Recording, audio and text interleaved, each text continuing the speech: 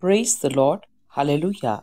Beloved, the word for you today and for me is from 1 Thessalonians chapter 1 as we read from the King James Version Bible. Here it says, Paul's commendation for their growth.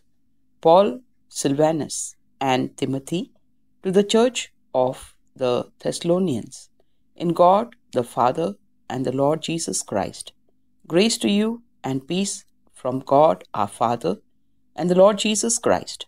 We give thanks to God always for you all, making mention of you in our prayers, remembering without ceasing your work of faith, labor of love, and patience of hope in our Lord Jesus Christ, in the sight of our God and Father, knowing, beloved brethren, your election by God.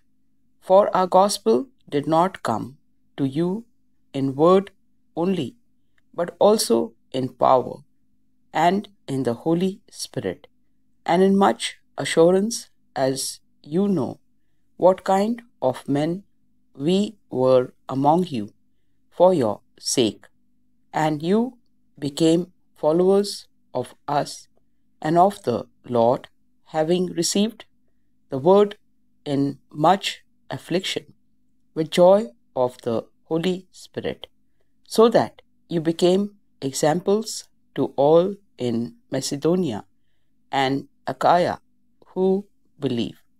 For from you the word of the Lord has sounded forth, not only in Macedonia and Achaia, but also in every place.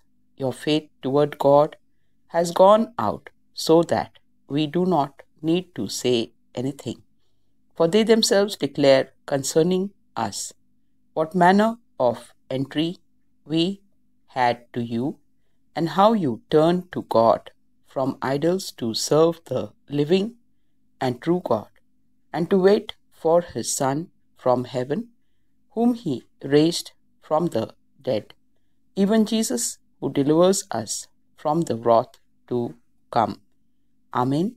Here ends the reading of 1 Thessalonians chapter 1, as we saw Paul's commendation for their growth. God bless you. Numbers chapter 6, 24 to 27. Amen. Amen. Hallelujah. Amen.